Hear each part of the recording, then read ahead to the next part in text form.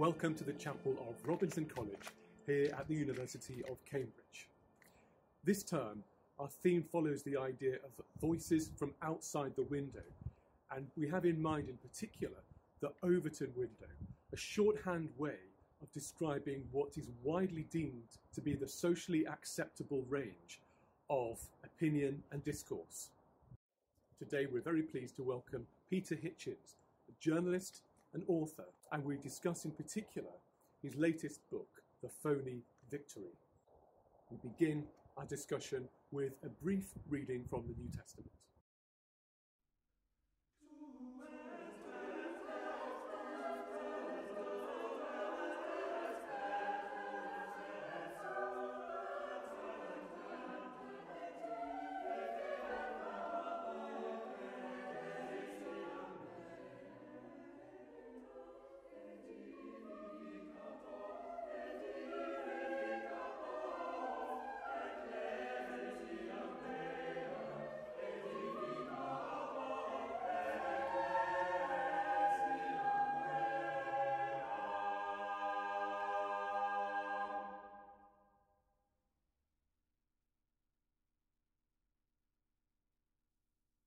Peter Hitchens, a very warm welcome to Robinson College Chapel. One of the Cambridge chapels I'm afraid I haven't actually visited. Not many people have. It's one of our best kept secrets, I think. It's an ecumenical chapel in its foundation, and for that reason we are at liberty to be much more open in the people that we invite to speak, which is part of the reason we're doing a series on people who are widely regarded as perhaps societally heretic or blasphemous or something like that. Gosh. Not that I'm accusing you of that, but you are... I have the worst things to say about me every day. I've noticed that. I'm not sure I object to heretic anyway. No, that's true. It's a very late invention. I am one. It's a badge of honour. Part of the reason that we have invited you is that you do occupy a space outside the acceptable range of public discourse, the Overton window, as you mentioned. And I just wondered if you might say a little more about your experience of being outside of that window. Yeah, well, you feel sometimes a strong sense of personal dislike. It's not my opponents are not just my opponents; they're in many cases my enemies, and they regard what I say not just as wrong, but as bad, and as a result, they regard me as bad. And that's that, really. They wouldn't. Well, some of them might be prepared to share a studio with me and to discuss things with me in polite terms. Some, but many not. Others would not want to share the same postcode, let alone have me around a dinner or meet me for a drink. It is very personal. If you don't abide by the current orthodoxy of really on moral and social questions particularly, you do risk being a pariah. And it's much worse for me because I am a former Leninist, and I was for many years a revolutionary socialist.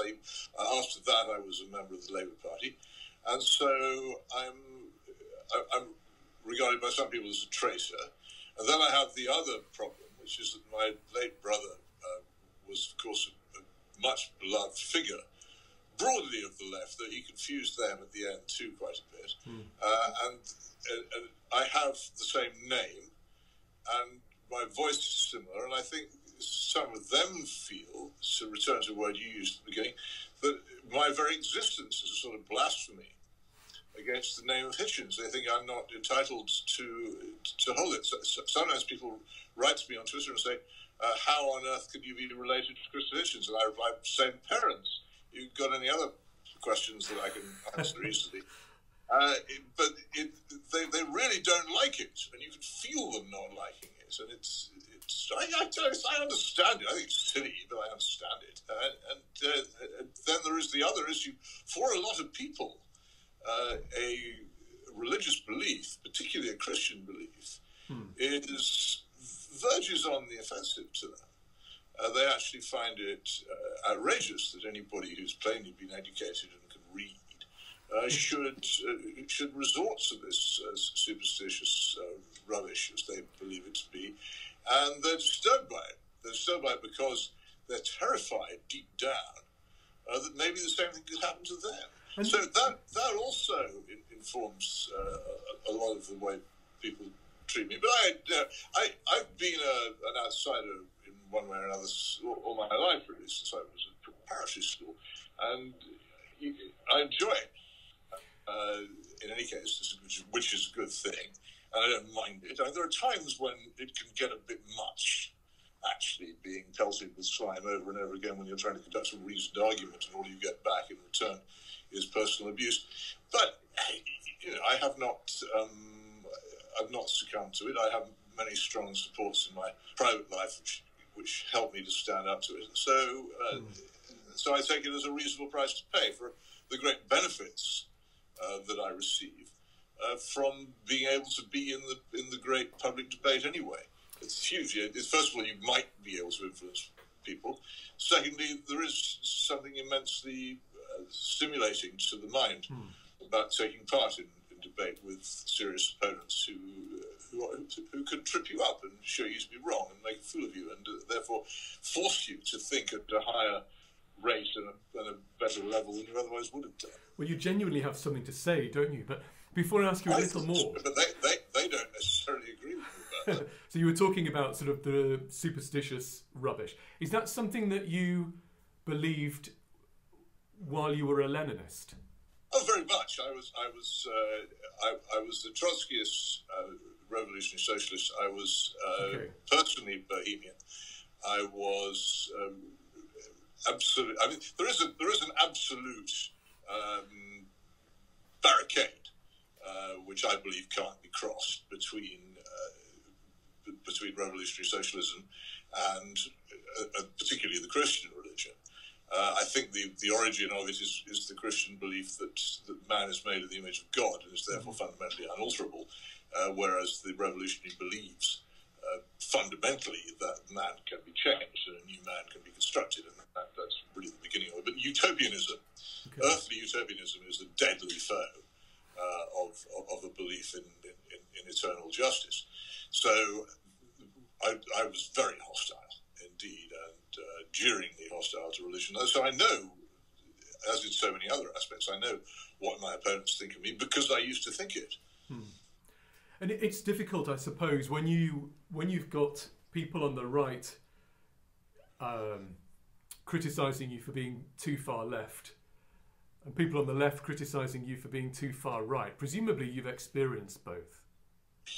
I don't know about that. I think what I've mainly experienced is people getting angry because I say something they suspect might be true.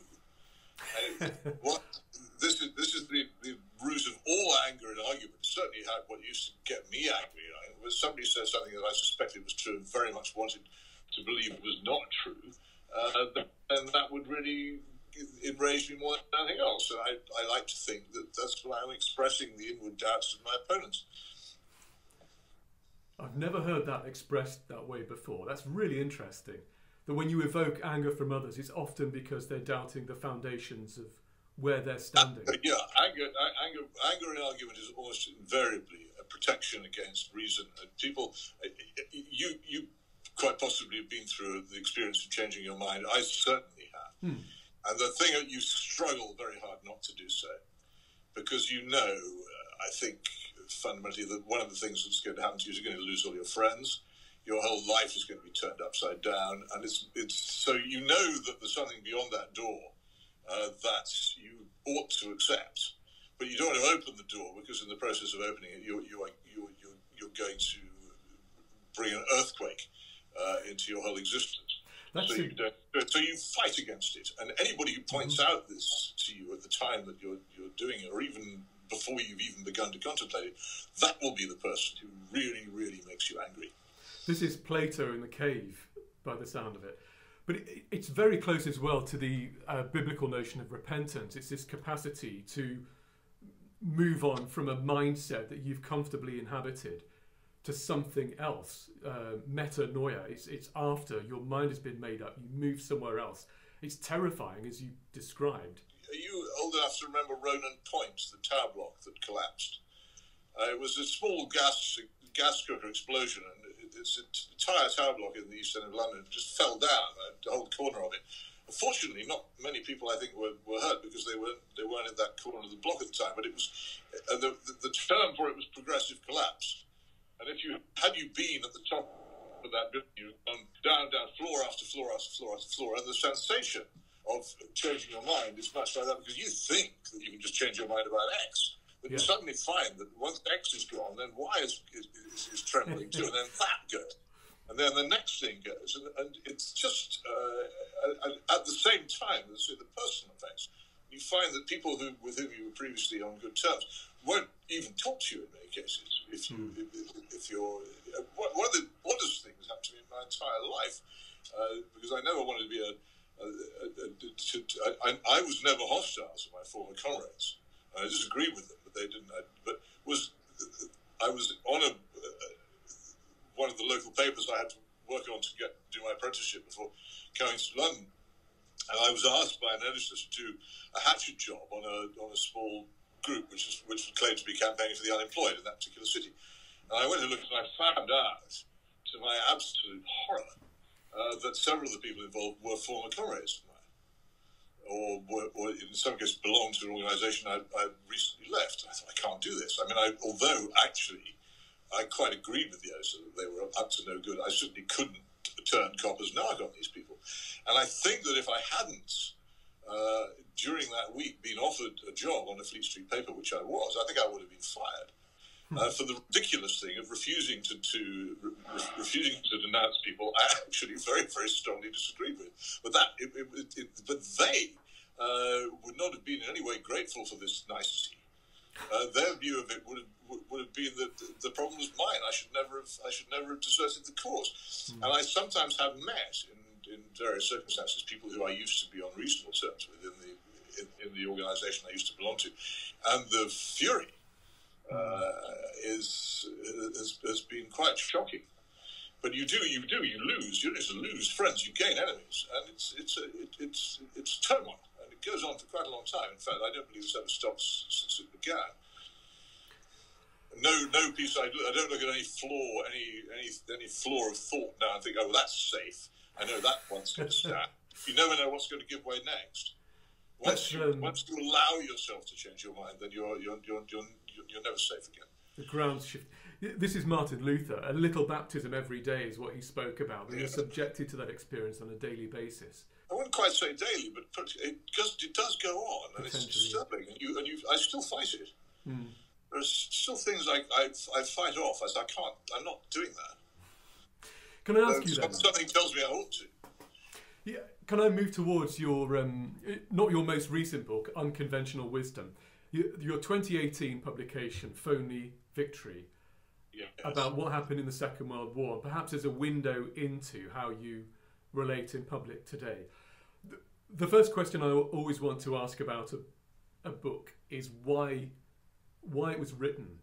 And at the outset, you mentioned your parents, your father in particular, and at the end, as you mentioned your father a few minutes ago. What kind of an impact would your parents have had on the way that you shaped your opinion on what happened during the Second World War? Well, at the time, it wasn't really a parental thing. I grew up in this time when the war was overshadowed everything. It was a very recent event. It's shocking me when I think of things which happened in my life which seem recent to me, which are a long time ago. The war, when I was born, it was only 6 years in the past, and by the time I became more or less conscious of what was going on around me from the age of 5 onwards, it was still only 10 or 11 years ago, and it had been gigantic, and it had roared through the lives of my parents, and indeed brought them together, but had completely changed the country in which they lived, and was the subject of all discourse. We played games in which the Germans and the British fought each other. Our toys were the dinky toys we had were Second World War weapons. We imagined ourselves in Spitfire dogfights, or in my case, it was commanding destroyers. You mentioned the Airfix models. Oh yeah, the Airfix model, HMS Cossack. Yeah, and all the rest of it. It was was a form, as I say in the book, of idolatry. And we were completely absorbed there. My parents played a small role. My father didn't talk about it much, and most people who actually been in war don't. In fact, the only time I ever really asked him, he would remember, because it was every Boxing Day, we would sort of remember it anyway. He'd remember being at the Battle of the North Cape, where he'd been involved in sinking the German convoy raid at the Scharnhorst in very dramatic circumstances, which had been the most concentrated part of his time on the Russian convoys. But apart from that, he wouldn't. In fact, when I asked him to describe what it would be like in HMS Jamaica on the convoys, he said, "Well, I don't really want to go on about it, but if you wanted a very good description of it, then a book by Alistair MacLean called HMS Ulysses is the one to go for. It's what it describes is pretty much how it felt." So I did that, and it is quite shocking, the hardships which undoubtedly were endured, but they didn't go on about it because it was so unpleasant, and I think in many cases they wanted to put it aside. He was a professional. He was a career naval officer. He'd trained all his life for war. He wasn't just bound into it from a civilian occupation. This is what he'd been trained to do, and what he continued to do after the war was over. But he still wasn't. There wasn't the thing which small boys imagine, any feeling of glory about it. But he was puzzled, and there's no question he was puzzled about the outcome, because it was quite the other thing that sticks in my mind from this period. I'm often accused by my opponents of thinking the 1950s were a golden age. It's so funny. I remember the 1950s as freezing cold, chill blades, the endless smell of tobacco smoke. Everybody smoked all the time, everywhere, and it disgusted me.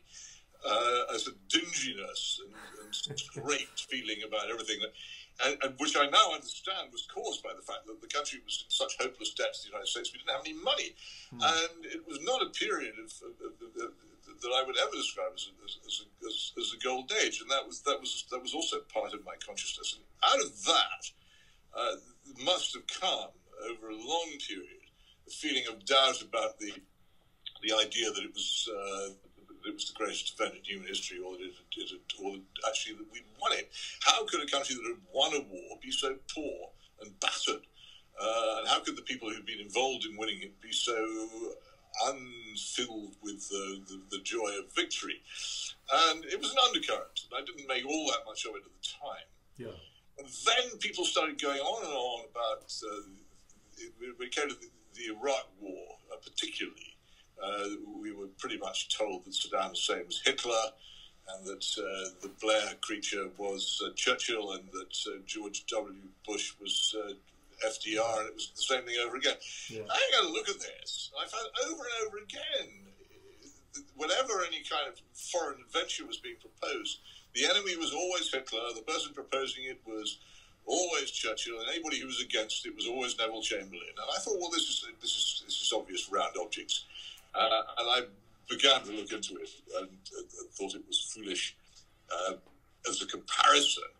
And then I began to look at the war itself, and I began to wonder if the war itself measured up to the billing that had been given. And I found it really didn't.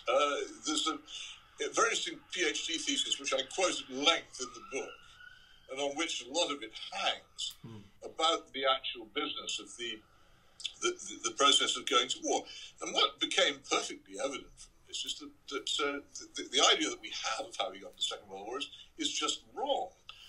Halifax in particular, Neville Chamberlain is slightly less so, were quite anxious to have a war with Hitler, and were very worried that the Poles were going to make a deal with the Germans and so deprive them of the opportunity to have it. They believed that in concert with France, whose military strength they unwisely relied on, they could re-establish their great power status by doing so. And they went into a war which they had promptly lost. It's so far from the official narrative. Well, I know it is, but as soon as you look at it, that's what you find to happen. And it was after they lost it that Winston Churchill prevented us from then surrendering. And the French lost the war and were occupied and subjugated. We lost the war and were not occupied and were able to survive, but only as partners of much, much bigger powers who took over the same war and used it for their own purposes. That's the shocking thing. Relegating us to a very minor. One of the implications is that you seem to imply although Britain didn't win the war, that's a myth that's slowly evaporating. We did start it, and we had to be rescued. And I can already hear some of my friends I was in the military with tearing out their Arctic hairs in anger that this is ideological blasphemy. No. Can you say something about the reaction that you've experienced? I don't. I mean, I knew that I'd had the book as book. I wanted very much to write this. Came out of a lengthy arguments I had on my blog with readers on this subject, on the nature of the war, and they all came back with the slander, which is the invariable response to this. Oh, so you think we should have given in to Hitler? Do you think we should have made peace with Hitler? I said absolutely the opposite. I think the greatest thing Winston Churchill ever did was not to make peace with Hitler when it was very tempting. The person who I think probably would have made peace with Hitler was Halifax, who got us into the stupid mess in the first place. I think it was a matter of timing that to give to the Polish government, particularly to Colonel Joseph Beck, one of the great scoundrels of history, the power to decide when and under what circumstances you go to war with the biggest military power in Europe is unwise. No one, the Americans didn't enter the war until 1941, after they'd been bombed by the Japanese. And even then it was some doubt as to whether they go. No one actually reproaches the United States for having waited till the more opportune moment to come into the war. If Britain and France had stayed out, who knows what, in 1939, who knows what might have happened. The world would have been different. But I think a war with Germany at some point was inevitable, and it had to be won. And I just don't think that September 1939, when the army was exercising with broomsticks on Salisbury Plain, and the Air Force was mostly composed of biplanes, was a particularly bright moment to start it. And also what we didn't seem to have done was any serious estimate of the true strength of France, on whose army we relied, or of the Maginot Line, which was incomplete, or the fact that we didn't have any armoured divisions to speak of. It's a very strange thing. It's like people often laugh at Arthur Scargill for starting a coal strike in the summer. Well, okay, but the condition in which Britain was militarily in 1939, we were very well prepared for a totally different war. We were prepared for a war in defence of the empire and in defence of the homeland against attack. We were not prepared for an aggressive war against a major military power in Central Europe. I mean, as it very rapidly turned out, we weren't prepared for it. We were pushed into the sea, and the British army was up to its armpits with salt water at Dunkirk. I had no idea that we had fewer soldiers in Britain than somewhere like Belgium. Oh, the British army was tiny. 200,000, you mentioned. So, of course, at the time was the American army, and I think the American army at the time was smaller than Portugal's. And people imagine that everyone was terribly prepared and ready. And the French army, well, I mean, it wasn't. It barely had any radio communications, as I understand at the time. For instance, if our military attaché in Paris had been as active as our military attaché in Berlin, I think they might have discovered a few worrying things about it. And the other thing was the collapse of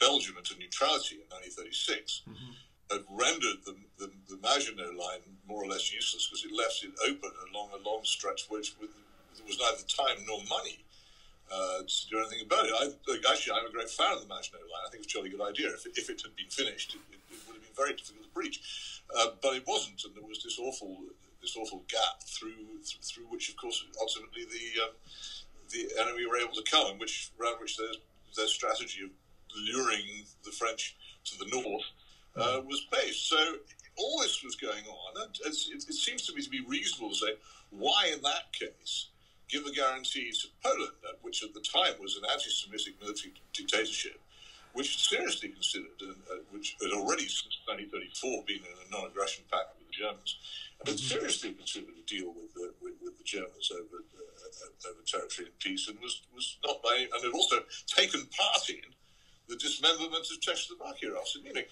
It's not really a matter of going to the rescue of some marvelous embattled democracy. And then the other issue arises, of course, of the great event of the 20th century, which nobody in Britain knows anything about, which is the Nazi-Soviet pact. Probably the central diplomatic event of the whole century. And the moment that was concluded, whatever strategy we based our guarantee to Poland on was ripped to pieces. It was a complete absurdity, and yet we continued as if it hadn't been signed. A lot of this was brand new to me when I read it. That's probably because I tend to read sort of the old-fashioned table-thumping accounts. But you've got a very nuanced interpretation of what happened, and you're quite happy to celebrate proper victories and proper heroism at the same time as be ruthlessly critical of stupidity. But even then, you express discomfort with your own departure from the traditional narrative about the Second World War and how we won it. Because I hated it. I didn't want to do this, but on the other hand, I was compelled to do it by what seems to me to be the truth about these events, particularly the Polish guarantee. And I don't think there's any way around it. The Polish guarantee, Churchill was terribly critical of the Polish guarantee, and rightly so. Yes, you cited him and his cynicism. Well, yes, and it's from a part of a speech or article, which is other parts of which are quite well known, but that bit is not so well known because the whole issue of the Polish guarantee is not discussed. The Polish guarantee was a shameful thing, and we guaranteed to come to the aid of Poland, knowing with total certainty we had no intention of doing so. We would never go to do it. There was nothing we could do. We didn't have the strength or the forces or the intention. And everybody who signed that agreement on the British side and all their military advisors who were involved knew that it was a lie. And yet I have very little doubt that it changed the behaviour of Poland quite considerably in the ensuing months. Can I move you towards a final question then about the way that history is told and understood? You allude at various points to the ways in which our notion of history in general and World War II in particular has evolved over time, and contemporary accounts feel simplified, sentimentalised, polarised. Can you account for the shift in public perception about how simplified World War II narratives today fit into public discourse as it currently functions? It's really all part of the extremely miserable teaching of history now. The miserable teaching of practically anything. People don't know anything about the past, and they're incurious about the past as well, because increasingly our education system teaches people what to think and not how to think. And this has infected every part of the education system. And my next book, I hope, if there are any books to be written in the future, will be about the destruction of the British education system, because it happened in Scotland and Wales as well as England in the 1960s. The smashing up, the vandalisation of very large numbers of fine state grammar schools, or their equivalents in Scotland, the academies, in purely political egalitarian reasons.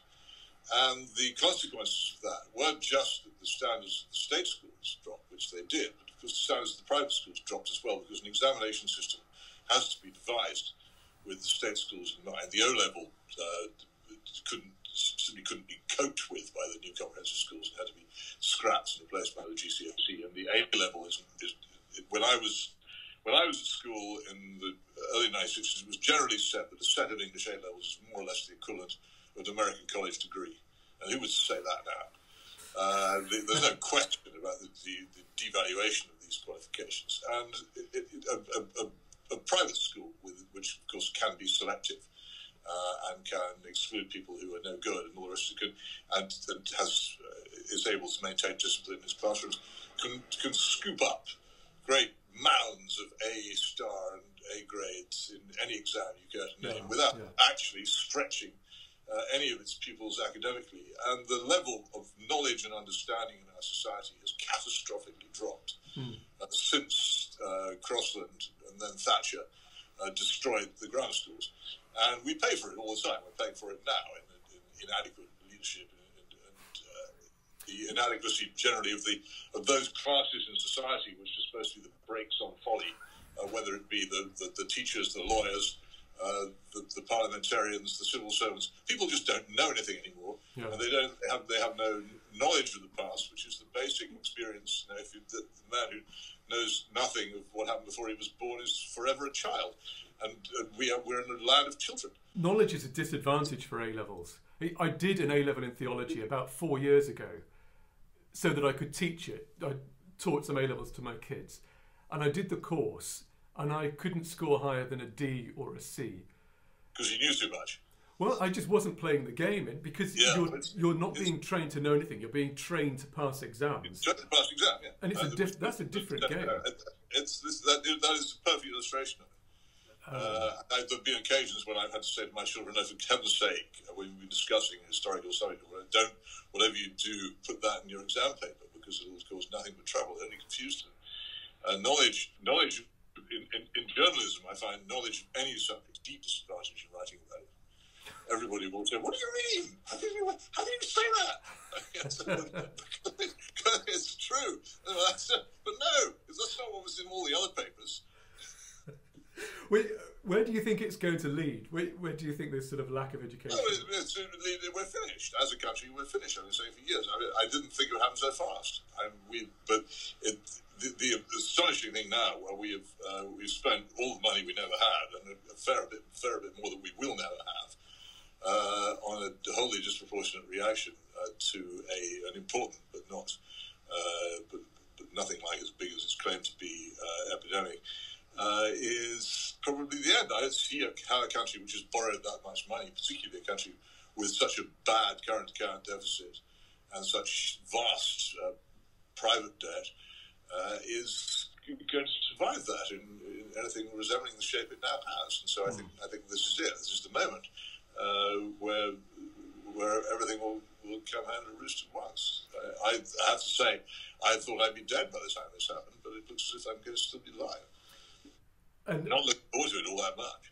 Do you see the same thing happening in the US, given what's... Well, they have different problems. I mean, they have a reserve currency, so they can probably continue to do foolish things for longer than we have, and their economy is perhaps strong. But as a society, they are pulling themselves to pieces. And I do reminisce. I worked in Washington for a couple of years, and I was quite shocked by the arrogance of the liberal ruling class in Washington. I remember at some dinner saying to the person on my right at the table, who obviously had some idea that I was a right-wing person and therefore awful and was wishing he was somewhere else. I said, you don't understand. You may think I'm bad and horrible, but I am reasonably educated, literate, coherent. I know some history. I'm tolerant of my opponents. I believe very much in justice and in mercy, and I'm capable of civilized discourse. If you continue to treat people like me as if we are pariahs, you wait and see what you get. And the election of Donald Trump seemed to me, I wished I could have found that person and said, yeah, this is what I told you. This is what you brought into being by your utter contempt for civilized conservatives, which has been very common. And so you brought this into being, and it is your creation. You decided that you were not going to listen to serious conservative arguments or even treat them with courtesy. And so this is what you get. You get this Yahoo and a mob behind him, and who knows where that will end. But justice, mercy, and civilized discourse, this is your... Well, they're all pretty good, aren't they? I think we can all be in favour of them. It's just as we're against sin. But I'm afraid they're not all that common these days. Peter Hitchens, thank you very much. Pleasure.